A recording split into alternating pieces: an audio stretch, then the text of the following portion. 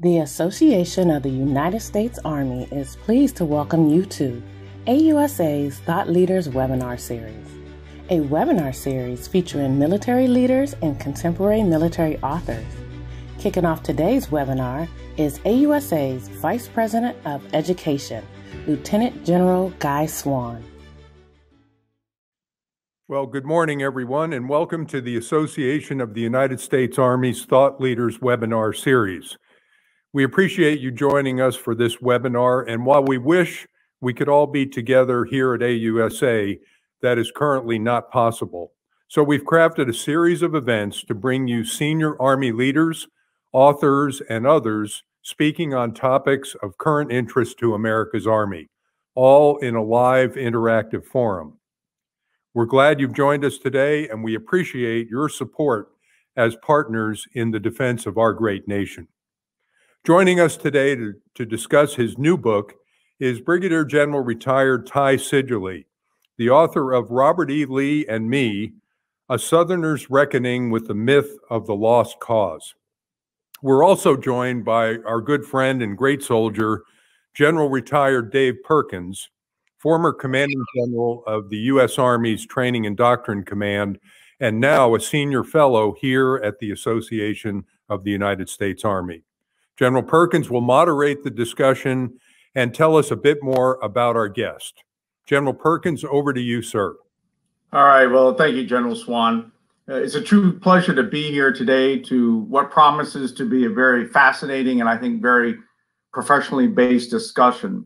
Thanks to all the folks out there that have joined us. And for those of you who are with us today virtually, we want you to be able to take advantage of having General Seidule here and his ability to, for you to ask questions and for him to provide candid answers.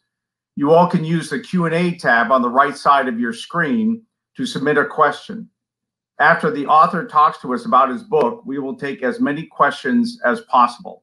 Also, if you look at the right-hand side of your screen, you will see a handout tab. You can click on the handouts tab and what will appear are offers to purchase General Seidule's book that we'll be discussing here today. To introduce our author and main speaker for today, Ty Seidule is Professor Emeritus of History at West Point, where he taught for 2 decades. He served in the United States Army for 36 years and retired as a brigadier general in 2020. He is a Chamberlain Fellow at Hamilton College, as well as a New America Fellow. He has published numerous books, articles, and videos on military history, including the award-winning West Point History of the Civil War. Ty graduated from Washington and Lee University and holds a PhD from the Ohio State University. I will now turn it over to you, Ty. Oh, sir, thank you so much for that kind introduction. And I want to thank AUSA, which is one of the gems that we have in the Army to be able to talk about difficult subjects for our Army. And so I'm thankful to Lieutenant General Swan and to Joe Craig for setting this up. I'm going to talk to you today about a subject that may make some of you uncomfortable.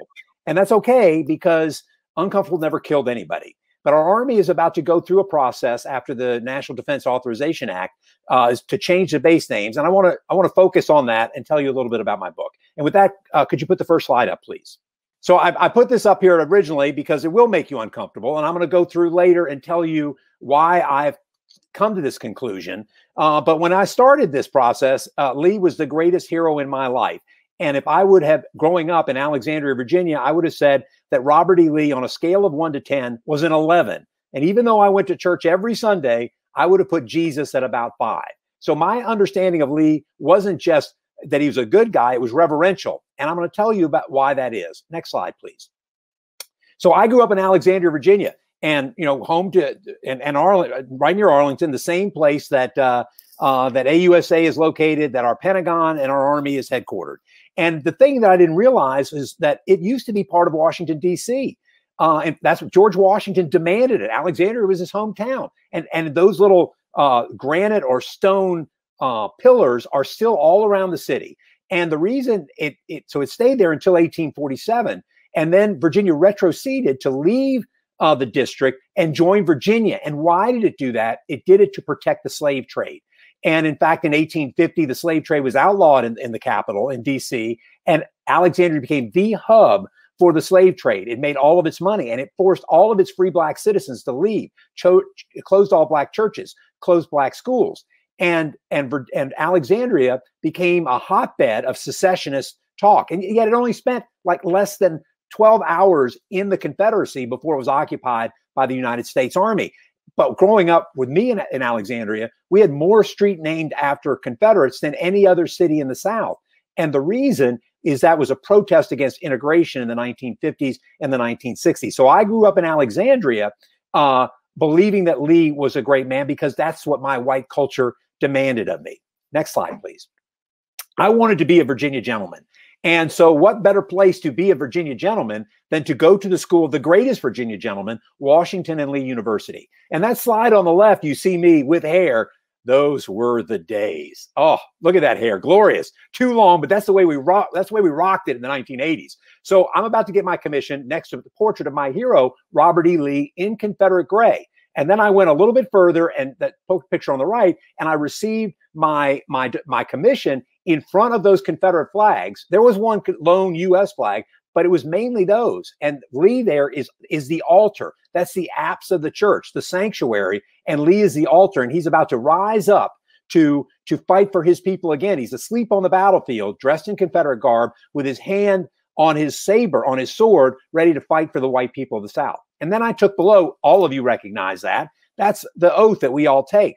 What I didn't realize when I took it, surrounded by Confederate iconography, is that oath was written in 1862 as an anti-Confederate oath. That's right. When it says all enemies, foreign and domestic were the Confederates. Why do you need to, might you have a purpose of evasion? Because the traitorous Confederates were infiltrating Washington at this point. So I took an anti-Confederate oath. We all do. And I took it around Confederate flags. So I was inculcated in this myth of the lost cause. Next slide, please. So what is this lost cause myth? Well, that's the name of my book, The Lost Cause. And the lost cause was an ideology, a belief system that really took the Civil War and made it look differently. So if imagine the South went to war to protect and expand slavery. In fact, they wanted to expand it into Cuba, into Mexico, into Latin America. But they lost. They went to war to protect slavery, and by the 13th and 14th and 15th Amendment to the Constitution, ended slavery, gave equal rights to all Americans, and gave black men the vote and could hold high office. So this is what they dealt with, that that enormous defeat that lost 60% of their wealth. So was the war fought over states' rights? No, it was fought to protect slavery. Read the secession documents. They all say that. It says that enslaved people were happy. Well, that's just monstrous. And slavery was the rape. It was murder. It was torture. It was selling families apart for profit. The third one you see there, not true either. The Grant, Lincoln, and the United States Army were the best fighting force in the world. And by the way, I don't use the term Union because that makes it seem like the Union Army fought only one war.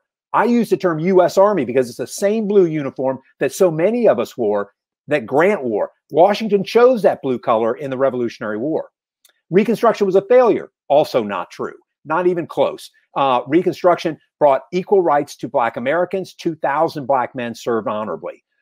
We have heard this, that Grant was a butcher. He was by far the greatest soldier of the war. And at the top was the marble man, Lee, the greatest soldier, the finest man who ever lived. All told, this is the lost cause of the Confederacy myth. Next slide, please. There was a purpose for this. The lost cause myth, like Confederate monuments, like Jim Crow segregation, like lynching, all occurred at the same period between 1890 and 1920, and then moving forward as well. And it all supported one thing, which is white supremacy. If we think of Black History Month, we often talk about the first, Benjamin O. Davis Jr. or Benjamin O. Davis Sr., Charles Young, of these great Black heroes of ours. But the reason they had to be the first is because we had a system of oppression in this country that made sure that white people maintained political power. And Confederate monuments and this myth of the lost cause were symbols, were the pillars, the foundation of that system. Next slide, please. So I want to talk to you a little bit about why we have these things named, have these 10 posts that are named for Confederates. And what I argue here, and you see them on the right there, is what they did. And we named these after the enemy. And I think the second point that I make there is something that we should come to grips with. No one killed more U.S. Army soldiers than Robert E. Lee. They killed U.S. Army soldiers, and some of them never served in Army Blue. So their purpose was terrible, which is to break apart the country that we all have sworn and spent our lives defending. And they did it for the worst possible reason, and that was to create a slave republic that would enslave 4 million people in perpetuity. That's what their Constitution said. The only difference really in the Confederate Constitution and the U.S. Constitution is the long-term role of slavery, to expand it everywhere. It was a terrible system, in my estimation, an un-American system, and one that, thank God, it didn't work. Could you imagine if it had worked? Next slide, please. So let's talk about some of these people that we've named posts after. And then we'll talk about why. So the middle one, John Brown Gordon, a great hero for the Confederates in Antietam, one of the few non-West Point graduates that rose to high command. But after the war, he created and led the Ku Klux Klan, the white terror organization in Georgia. In 1868, he gave a speech to Black Charlestonians where he said that, yes, we bought and paid for you. That's why we're fighting this war. And if you are to demand equality, we will start a race war, and the 40 million of us, white people, will exterminate the 4 million of you. He later became a Georgia senator and governor, and he said, you must vote for me because I will enforce white supremacy now and forever. And bottom left is Henry Benning. Never served in the U.S. Army, was a brigade commander in the Confederacy, not that high a rank. And he was picked by the local United Daughters of the Confederacy to have his name. He was one of the largest slave owners in Georgia, and he tried for the dissolution of the United States starting in 1849. He's what we call a fire eater. And he had an apocalyptic version of what what life would be like if Black people had the vote. He said, I would rather have pestilence and famine rather than that. And Braxton Bragg, you see he called the old porcupine, was just a terrible general. He was awful. So we've named these after a mishmash of people. Polk died on the battlefield, and his greatest contribution to the Confederacy was dying a glorious battlefield death because he was so incompetent. Next slide, please. And here are a few more. At the bottom right is George Pickett. Pickett was a war criminal. He summarily executed 22 U.S. Army soldiers, and then at the end of the war, fled to Canada because he thought he was going to be tried for war crimes. Beauregard was the last superintendent at West Point before the war started. He was superintendent for 5 days before he was fired for sedition, for encouraging young cadets to join treason. And we know that he raped Black women. In fact, he had a daughter with a Black woman, an enslaved woman, and their grandson later graduated from West Point in 2011 from the enslaved side. So these are terrible people, in my opinion. Next slide, please. So we have these terrible people. Then we have Lee. Now, man, I'd take Lee to the woodshed. I mean, there is absolutely no doubt, because I think he violated the Constitution. There's only one crime in the Constitution. It's Article 3, Section 3, and it says that levying war against the United States is treason. And the founders meant to limit the charge of treason so that it wasn't just political speech.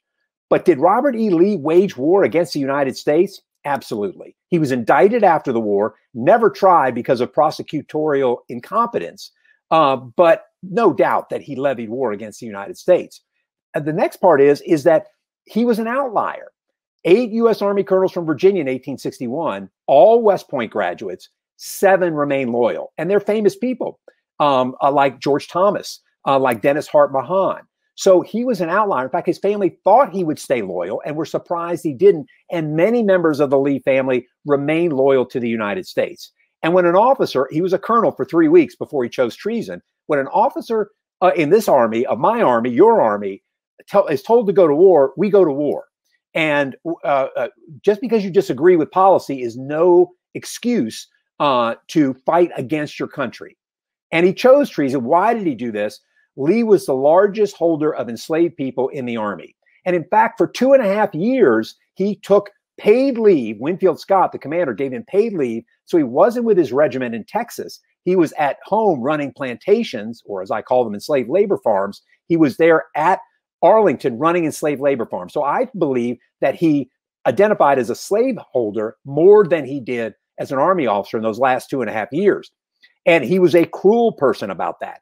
His father-in-law, who he took over from, kept families together and recognized enslaved marriages. Not Lee. He broke apart almost every family to maximize his profit. And we have clear accounts of where he ordered the whipping and pouring salt water on the wounds of enslaved people. And moreover, he was smart. He knew why the South was going to war. It was to protect slavery. He fought for a slave republic. Next slide, please. So why did the Army name these posts after Confederates? Well, we've got to remember that during World War I and World War II, and for most of the U.S. armies that I love, most of its existence, it was a white supremacist organization. It was racist. So you can read the quote there that Pershing wrote, and he gave away one whole division. The only division he gave away in World War I was the 93rd. The Harlem Hellfighters were a part of that, fought bravely and unbelievably well for the French in French uniforms. But he was absolutely a racist, and the segregation and violence against Black soldiers during World War I, there were a number of lynchings during this period. So that shows you one thing. And then the bottom shows you the Army War College. And the Army War College was the G5. It was the planners during that period. And they had this during this period, they had for like 20 years, they wrote about how to deal with Negro manpower. In other words, how are we going to have Black people fight, because they believed that they wouldn't fight, despite all the evidence to the contrary. And what I found when I was reading those in AHEC was that the Army did not think that they were fully human. So that's our Army. It's uncomfortable to hear, but we've got to know that. We also named them because we only listened to white people in the South, and the South was a racial police state. Black people did protest these names, but they had no voice. They had no ability to say anything against it. Next slide, please. So here's another problem for us. And if you want to ask more questions, I'm running low on time. So I'll just talk about this monument in the center, which is an Arlington National Cemetery. It's the cruelest monument in the country, in my estimation, put there in 1914. It is meant to say that the South was right, slaves were happy, and it would have been better if the South would have won. And you see this racist trope on the right of an overweight African-American woman taking the master's baby from her as she has a tear in her eye, sending him off to war to continue her enslavement.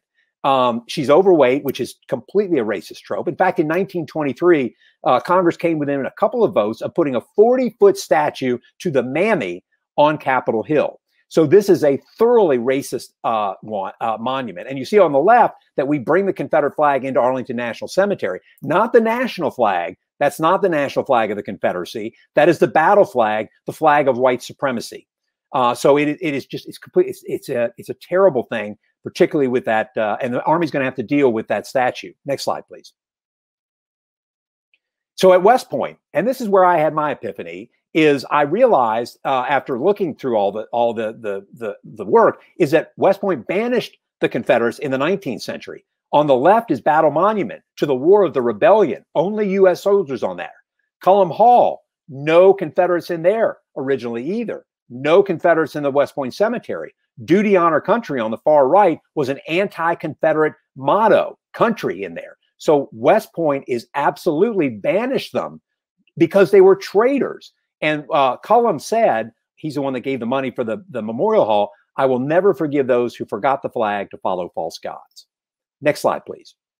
So when did all of the things come to West Point? When did all of these come to West Point? And I lived on Lee Road by Lee Gate in Lee housing area. That's really where my epiphany came. And I was walking one day down past Eisenhower Barracks, past Pershing Barracks, past Grant Barracks, and stopped at that sign for Lee Barracks. And oh my gosh, why are there so many things named after Lee? Well, what I found out was that most of the ones, particularly the ones in the 30s, the 50s, and the 70s, were a reaction to integration. In 1930s, Black cadets come back for the first time in 50 years, and that's when we name Lee Gate, Lee Road, and the first portrait comes back. It's a reaction to bring Black cadets back in the 20th century. The one on the far left is a reaction to integrating the Army. Remember, the Army was supposed to integrate in 1948. It slow rolls it. It fights very hard not to integrate. And it's only the demands of the Korean War that really allow or that force the Army under Matthew Ridgway to integrate. And then there's 1970, when Lee Barracks is named, is a reaction to minority admissions coming to West Point, going from just a handful of Black cadets per class to dozens, per class. And then the ones on the bottom left, the one on the left is a Reconciliation Plaza done by the class of 1961, who I think were raised on the Lost Cause myth. And the one on the right is particularly galling to me. That's in our Honor Plaza. That quote, which he wrote in 1864, saying basically his duty is to fight for a slave republic for the South. So these are the things that we have that we're going to change at West Point. And I know that West Point's looking forward to changing these in the course of the next year because the National Defense Authorization Act allows it. Next slide, please. The great thing about this is who we can name them after. One little bit of trivia here, the Medal of Honor, the Army's changed its Medal of Honor, but this still looks very similar to the one that the Navy and the Marine Corps do. In the center is Lady Liberty, Lady Justice, smiting the foul spirit of secession, the South, and that figure is crouching and holding 3 serpents. So that's the Medal of Honor. But look, we can name these after Audie Murphy. The one on the bottom right, Ted Rubin, is one of my favorite people. He was a Holocaust survivor and then went and fought bravely in the Korean War, was denied the Medal of Honor because of anti-Semitism before he finally got it under President George W. Bush. So we have amazing heroes that fought for their country, for the greatest army in the history of the world. We should recognize those heroes, not people that fought to destroy their country. So I'm excited about the National Defense Authorization Act. I'm excited about the opportunity for the Army to recognize its true heroes. Next slide, please. So this is really the thesis of my book is we can't go forward in our Army and our nation to expunge the sin of slavery, the sin of segregation without dealing with it and talking about it. And when we do talk about it, we can then move beyond it, but we can't do it before that. So I'm hoping that the Army, like the rest of the nation, will start coming to grips with this. And in Black History Month, where we are right now, we talk not only about those great Black soldiers who were the first, but we talk about why they had to be the first is because of the racism within the U.S. Army. So I wrote this book to try to help change the Army. In fact, I retired from West Point because I chose to retire because it was too hot a subject for the Army to deal with when I was first talking about it. Now I'm so happy that the Army is ready to deal with that. And with that, I'm going to turn it back over to General Perkins. Thank you for your kind attention. Thanks for, in a fairly short amount of time, covering a lot of ground and giving us a great background of why you wrote this, as well as some of the content that's in it. As we had expected, a lot of great questions already, and we'll try to work through as many of these as we can as time permits. The first one, I'll start off from Galen. You alluded to this a little bit, but what he asks is how is it that the United States Military Academy, an institution that you and I, Ty, are both former faculty members of, one of the most esteemed institutions in our nation, produced so many traitors in the Civil War? Great question. And I looked at this very carefully. I think there are 2 ways of looking at it. One is that West Point actually produced fewer traitors than did Princeton or Harvard or Yale or the U.S. Supreme Court or the United States House of Representatives or almost any other institution. So West Point was the most national institution in the country leading up to the Civil War. But they did have a lot. It was mainly the younger ones. So the older officers, I think it was 10 out of the 12 senior officers from the slaveholding states remained loyal. It was the younger officers that came through. And in fact, this was such a huge issue that twice, once in 1861 and once in 1863, Congress voted on whether to shutter West Point completely because of the traitors. In fact, one senator on the Senate floor said there has never been an institution that has had more traitors since Judas Iscariot than West Point. So this was a huge, huge issue for West Point and for the Army, and it tore the nation apart. Your Army, my Army, is a representation of the nation. We have a great Army because we represent a great nation. And when the nation is that torn apart, the Army is going to represent it. Great perspective put in there. Well, from Edward, what would your recommendation be, or what do you think we should do with all these Confederate monuments that are out there that you've discussed? Great question. So there are over 1,300. I'm excited that the commission that the NDAA did will look at these in total for the Army.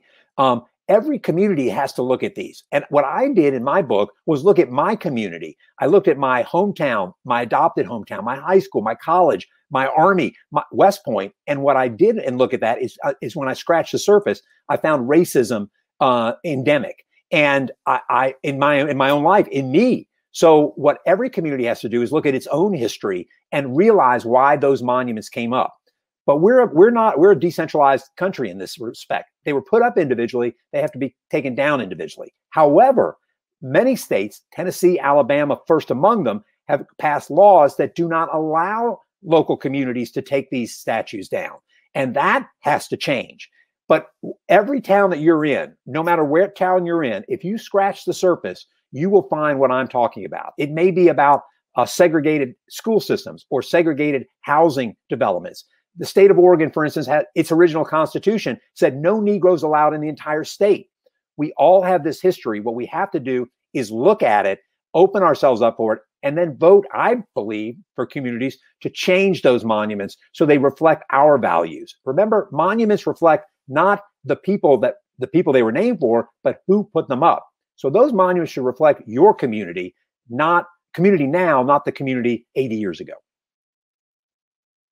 A really basic question. Why, in your mind, is seceding a treasonous act? Because the Constitution says it. I mean, I'm not making it up. The Constitution says that fighting against, and the Constitution does not allow, in my opinion, does not allow secession. If you look in the Federalist Papers, it doesn't allow secession. If you look at what had happened earlier, it doesn't allow secession. Now, could the states come back for a constitutional convention and then vote to leave in this constitutional convention? Yes, that's not what the Southern states did. They did it unilaterally, and then they seized federal property violently.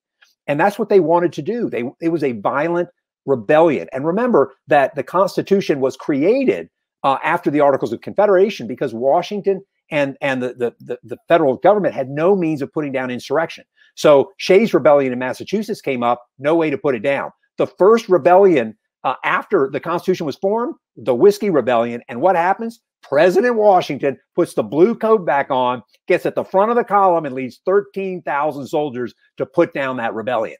Rebellion is what soldiers do. They put down rebellions. We always have, and we always will. You don't get to secede just because you feel like it, because you want a slave republic.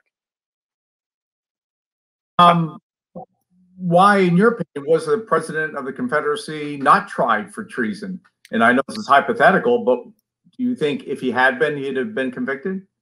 It's a great question. He was in jail for 2 years, and Lee, two of Lee's nephews, sons, there were like 35, 40 people that were indicted for treason.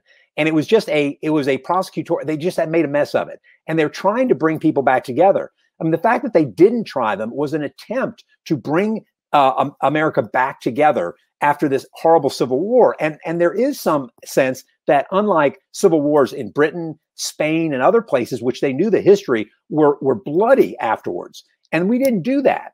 But what the problem of not doing that was that white Southerners did not accept Black equality, even though it was the law of the land, and they used violent terror to put it down. And that's why Reconstruction ends, is violent terror committed by Ku Klux Klan and their many sister organizations stopped Black equality. So do I think they should have been tried? Maybe we'd be in a better situation now if that had happened, but I don't know if they would have been convicted. It was a matter of who should try them, where should they try them, and eventually they just ran out of steam, and it was prosecutorial incompetence.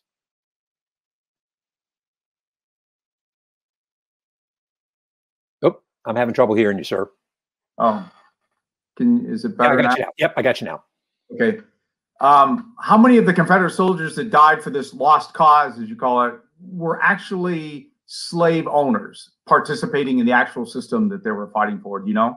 Yes, it's about a third a third to a half, depending on the state. Because remember, it's not as though it's like right now, how many people own homes? Well, you don't say that every 18-year-old owned a home. You would say how many families own homes. So how many families owned enslaved people? It would probably be about a third. But remember, the entire system of the South was based on slavery. It was an entire social system. If any poor white were not on the bottom rung of the economic ladder, that would have been enslaved people. And the white slave owners of the time brought other people into this system, and people wanted to become slave owners. So it was and if we have looked at the letters, and slavery is chalk through this because they were afraid of what happens if enslaved people become free. So while it was not a third owned human beings, the rest were very much a part of that system. Lee died in October of 1870, and he had been in bad health for the last couple of years of his life. Do you know what role he had, or active role, in creating this lost cause myth? Great question. Active role. So it starts before the smoke has cleared on the battlefield. He issues General Orders number 9, which says we lost this war with honor because of the Norse greater materiel and basically the butchery of generals. And he kind of alludes to the fact that it's an immigrant army, but we have our honor. And the honor that we have means that Lee is unwilling to accept the results. So a couple of days after the war, he says, I don't know. I mean, he says the Negroes, quote, have to be disposed of. He later testifies before Congress and says that that African Americans are not worthy of the vote. They only should be a servant class. He later says that all Black people should be kicked out of the state of Virginia. And he later writes a manifesto that says equality never. He is very cruel to the newly freed people in Lexington, Virginia. And in fact, Washington College men, that's what it was called at the time, were extraordinarily assaulted, particularly sexually assaulted Black women routinely in that city. So he never accepted the idea of the underlying purpose of the victory, which is, and the 13th, 14th, and 15th Amendment, which would have been a equality of all human beings. Never accepted that. Lori out there writes a wide-ranging question here. There are many aggrieved parties throughout history. For example, American Indians were slaughtered by buffalo soldiers when women couldn't vote for 100 years. And the question is, should we frame all of this as racism? What about sexism? How do we prioritize aggrieved parties and their grievances against others? And when does it end? And, where do you start and where do you stop? So, a pretty wide-ranging question.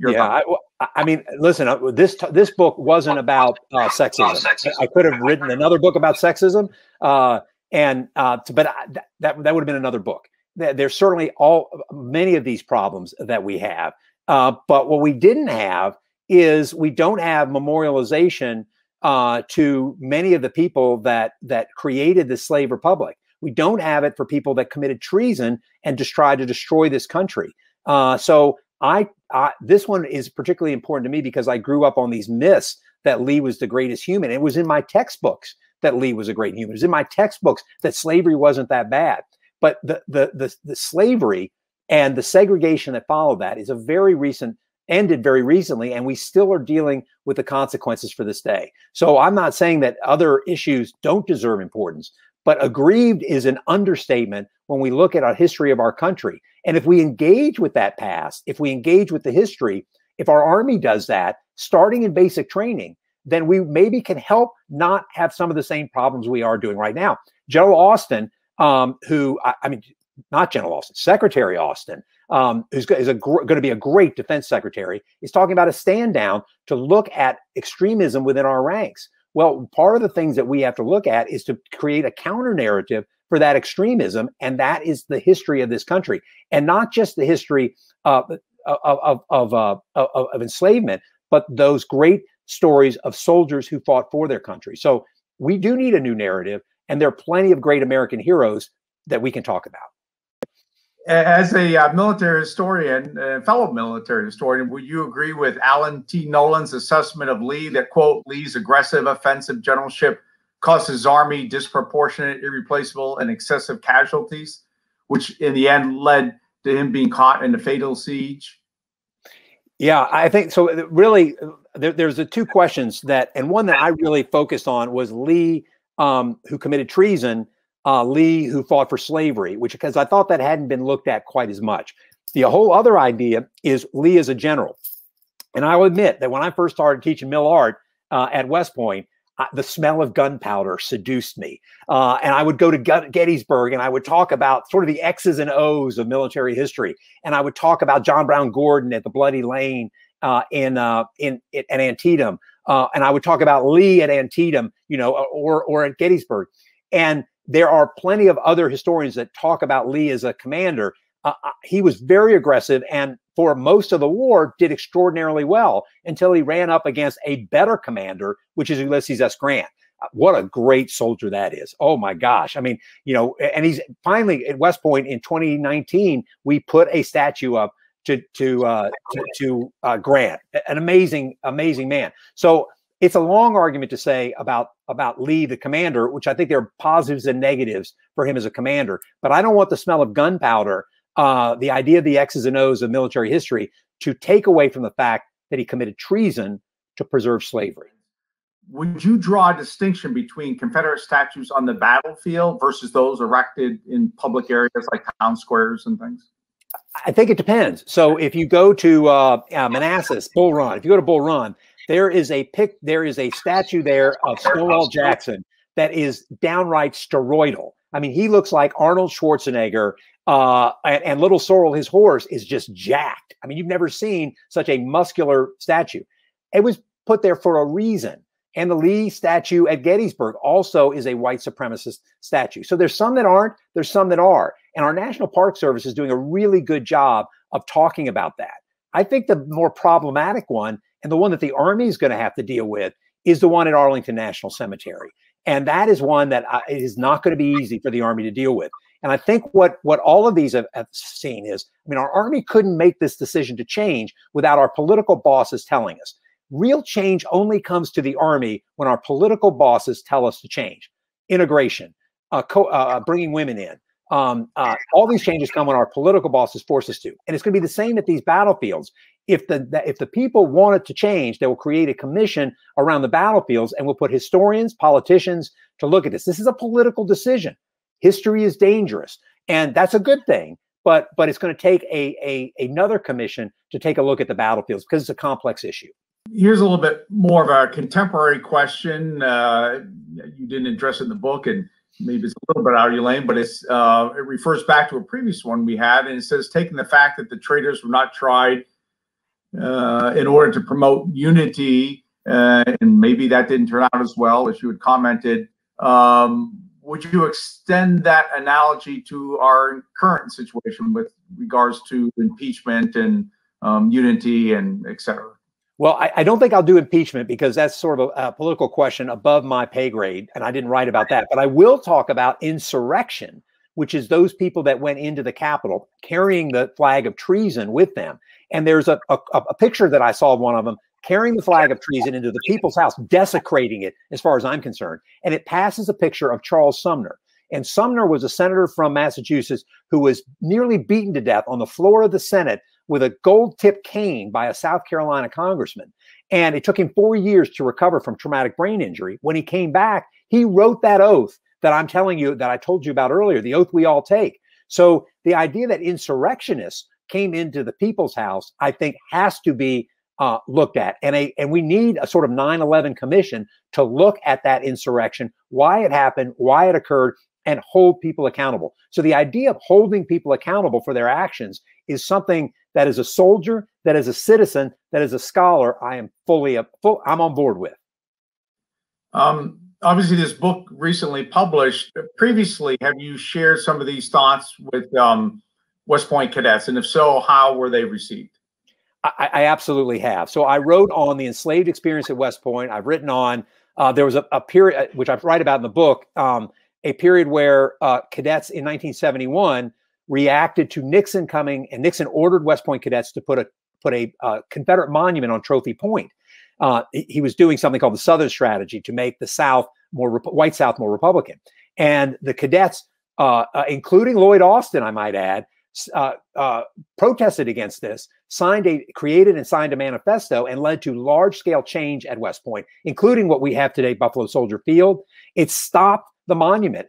Nixon had to back down because of black cadet pressure on him, and almost all the black officers at West Point signed that manifesto as well. So I talked to them about that, and in fact, black cadets started something called Operation Tuskegee, which was instrumental in naming our latest barracks after Benjamin O. Davis Jr.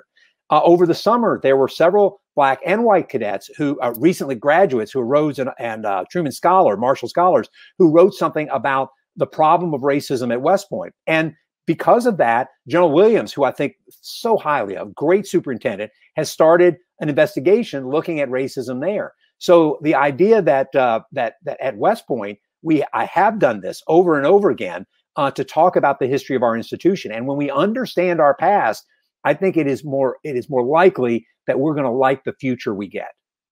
So while you're at West Point, how about back to your alma mater, Washington and Lee? The question is, should we change it to Washington and a traitor? Maybe a little bit of a tongue. But how does that get addressed and not diminish the contributions and others that did not support slavery? Well, I will tell you that. So I gave a speech in 2017, right after the white supremacist violence in Charlottesville. I went back to W&L and gave a speech in Lee Chapel, framed by his recumbent statue, standing on his grave with a Confederate portrait right next to me. And I called Lee a traitor for slavery at Washington and Lee University. Oh, Joe Perkins, I was nervous in the service. Let me tell you, to go back to my alma mater and as the great writer John Updike said, rub humanity's face in the facts. Telling the truth is a ruthless act. But I had to do it. I couldn't stop myself. And the reaction there was a standing ovation. Oh my gosh. I felt, this warm glow of acceptance that they accepted me. But one speech, of course, doesn't change a university. It doesn't change society. So they're now trying to figure out, do they lose that name? And again, it goes to who we are today. We honor people that represent our values. And if they don't represent our values, we can change it. At West Point, on our plain, where the cadets do their parades, there are about a dozen monuments there. There are only two and there used to be 24. There are only two monuments there that have that have always remained the same. Other than that, all of them have either been moved, altered, or changed. So we can change things. We're Americans. We love change. There's nothing wrong with change, particularly if it makes our society a more just society, if it makes our Army a more equal society. We have way more questions than we have time to answer, but in the interest of time, I'll kind of wrap up with the last question here, kind of looking towards the future. And that is, as the commission looks at renaming military posts and sort of taking a fresh look at this, how should they think about this? What should they think about? How should they go about doing it so that they make decisions that will sort of stand the test of time? Well, one of the great things about our Army is its diversity. So, we are the most diverse, like at Fort Lee, the home of Army logisticians, the greatest logisticians in the history of the world, is 50% African-American and minority white. So our Army is great because it represents the diversity of our nation. The commission must represent the diversity of our nation as well. And so that's the first thing that we need to do. The second thing is we're going to have dozens, hundreds of possible names to name these everything after. Fort Hamilton has a Lee Street and a Stonewall Jackson Street. So we've got more than just the post names to look at. But the other part that has to come into there is the education part.